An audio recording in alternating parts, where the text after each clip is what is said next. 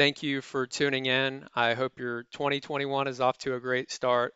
I know it's been a while since I've updated, but I wanted to take the time to share a project that I've been working on. This is Microsoft AirSim with a custom environment in Unreal Engine. And over the past 6 months, I've been working to bring DroneBlocks integration into AirSim. And what that will allow is for users and students that want to learn the ins and outs of programming using blocks, they'll be able to do that with the simulated environment. In addition to that, there's also Python integration. So AirSim, a project from Microsoft, it's open source and it's really powerful. And one thing that I want to showcase in this video is the integration with PX4 firmware set for hardware in the loop simulation. And what I've done is I've gone ahead and connected PixHawk via USB. I have my receiver bound to my Taranis QX7. I've gone ahead and armed, and I'll just go ahead and fly through this first obstacle that we created. It's this little ring. So we're just going to move forward, fly through the ring, and you can also toggle the keyboard for an FPV view, is which is really cool. I'm a little close to my receiver, so I'm getting that telemetry message. But this environment was actually developed by Epic Games, and I brought it in just to mess around with it. Use all sorts of different flight modes. I'm in stabilize. Let me just turn around and see if you can notice. I'm going to toggle into altitude hold. So I'm in altitude hold now, and you might have seen the LED flash on Pixhawk. So now I can just fly around using my pitch and roll stick, maintain altitude, and then let me just demonstrate. I have RTL set up, so I'll toggle that.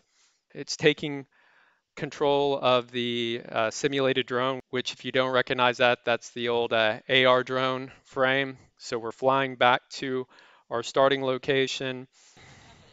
At any point in time, this is the capability of AirSim. I can detach and then use my mouse to sort of, and WASD keys like I'm in a game mode, and actually follow the drone, watch what it's doing. So I'm following it. It's going to ultimately end up back at its starting location. So in this video, I'm going to demonstrate how to set this up. I'll actually put a link to some of the documentation of these downloads. This is once again a custom download that I put together using the AirSim plugin with a different environment. There are also a couple of others if you want to experiment. That's a demonstration of how all this works. You can test many different flight modes, and I'm going to now dive into how we set this up. I'll put a link to this GitBook below, but this covers the documentation that I've been creating just to make this easier for myself in the future, as well as anyone else that wants to dive into this. So make sure that you refer to this, and I'll be working to keep it up to date. One thing that I will point out is that I had to grab a older version of the PX4 firmware 1.9.2 for this to work. Unfortunately, the latest version at this time is 1.11.3, and I could not get hardware in the loop simulation working with AirSim. So keep that in mind. Here's a link. You'll download the version that is compatible with your Pixhawk. I have an older Pixhawk 2, so I'm pretty sure that was the PX4 V2 default. And let's go ahead and open up Q ground control. With Q ground control open, I'm going to go to firmware and I will connect my Pixhawk via USB. And by doing that, that will trigger the beginning of the installation process. So I'll go to advanced settings and then I'll select the custom firmware file, click OK. And this is the file that I referred to earlier. I downloaded from GitHub the PX4 1.9.2 version. We'll click open and the firmware is now being uploaded. Okay, so once that's done, Pixhawk will reboot and Q ground control should reconnect. Manual flight mode. So here we are in Q ground control. I'm going to go to airframe. Now, since my parameters were already saved, this HITL quadcopter X will be selected. For you, it likely won't. You'll go in here and select HITL Quadcopter X and then click Apply and Restart. The next step in this process is binding your receiver and transmitter. Now, I'm not going to cover that in this video. I've talked about that a lot on the channel, but I am using the FreeSky QX7 and the RX4R receiver. So this assumes you know how to do the binding. You have it connected to Pixhawk. We'll go to the radio tab and we'll click calibrate, click OK. First thing, it tells us to lower our throttle stick all the way down. Now let me mention that I am using the default multi-rotor configuration in OpenTX. So that's TAER. TAER being throttle 1, aileron 2, elevator 3, and rudder 4. So that channel configuration, and I'm going to click next. It says move the throttle stick all the way up, so you can see it's going up in channel 1. I'm going to move it down and leave it there. Now I'm going to move the yaw stick to the right and then to the left. That's channel 4. Move the roll stick to the right, to the left, pitch stick all the way up, then all the way down, back to center. Now we're going to move the transmitter switches. Now I have two switches here. Channel 5 is a 3-position switch, and then I also have a 2-position switch overriding channel 5, and that will be our RTL. You can set this up, however, just set it up this way for the first test. As you get more advanced, you'll be able to do different flight modes. So I'll click next to capture all the settings. So now we can see that as we're moving our sticks around, we can see the sliders move. The next step will be to configure our flight modes. Now, once again, I've covered how to set up your different offsets and weights to do various flight modes for different drones. The default flight mode that I have for this setup is stabilized.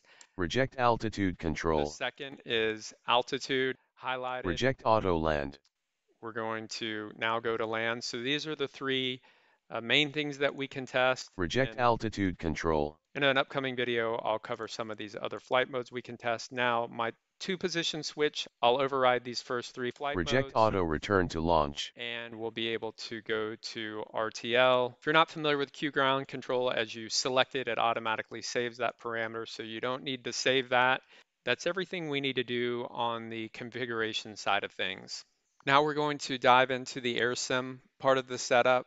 There is a download link inside the GitBook, and I'll encourage you just to start with the obstacle course environment. Once you click this, you'll download it. I'm going to show you the extracted contents of the zip file. There's a launch file. This is what I encourage you to run.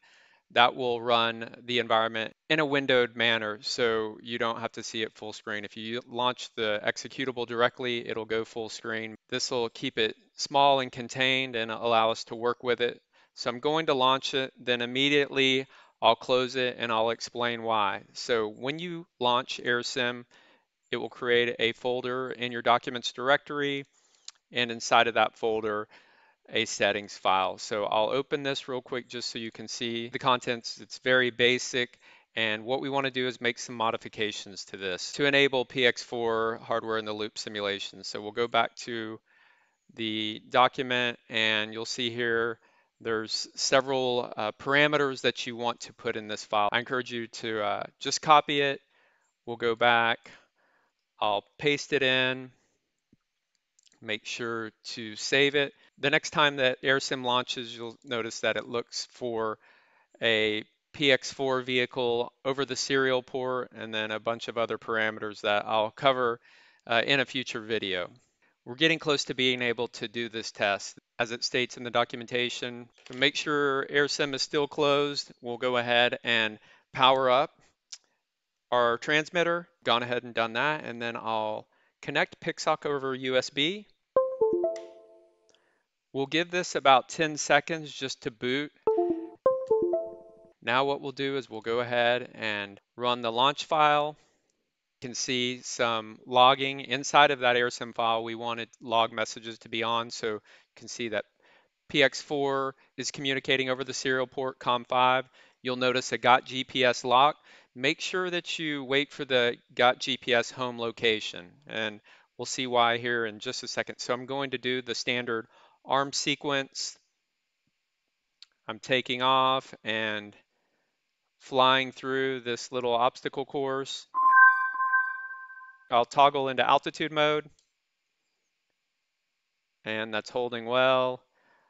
Now let me just do an RTL, and you'll see why we want to wait for that home location. That will allow us to do the return to launch sequence. It'll turn around, come home. You can always use F1 on your keyboard to see a lot of the different commands that you have available in AirSim. We actually have different cameras for segmentation and doing some cool computer vision stuff, which I haven't really dove into yet, but I hope to in the future. So really just wanted to walk through this with you. It took me a long time to determine firmware version, to get this environment set up, to get PX4 communicating. It was definitely worth it. I hope you guys are able to go through this experiment, and I plan on sharing a lot more as it relates to integration with different types of code, especially DroneBlocks. If you guys have any questions or comments, please leave them below. And until next time, thanks for watching.